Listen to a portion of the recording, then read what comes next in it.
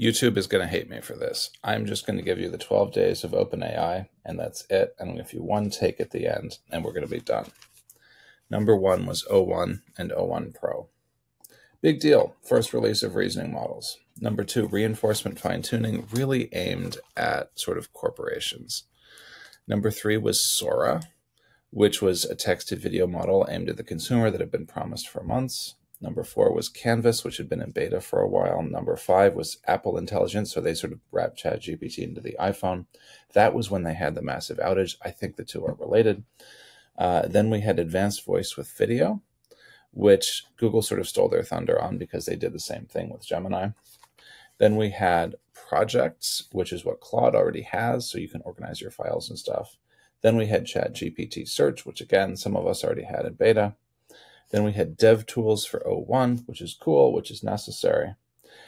11th, we had Seamless App Integrations.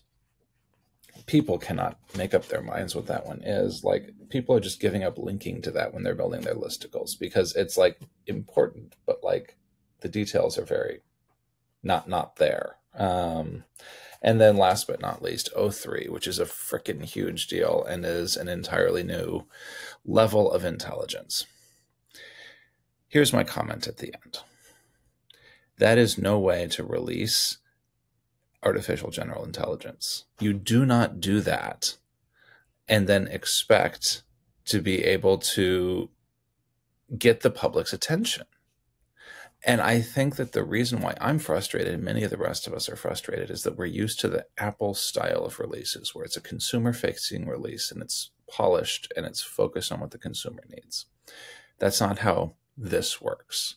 This goes back to an earlier tradition of American innovation in Bell Labs. Bell Labs just built stuff and they released it and they kind of didn't care what order it was in and they didn't care if it was polished and they didn't care if it was ready for the consumer. And like O3 wasn't ready. Like, it's not actually out. They're asking for safety researchers. Sam Altman is shilling it for safety researchers actively on Twitter. So I think we should think about OpenAI more as Bell Labs and less as Apple, because that actually explains a ton of how they're handling releases. And it implies that you should not necessarily assume that the company that delivers the innovation is the company that monetizes it, the company that figures out the massive hit consumer application. I see people all the time assuming that OpenAI has a grand strategy and they're going to put it all together into one seamless product, but I don't see a track record of that. Somebody else may take their building blocks and do that. We will see. That's my comment.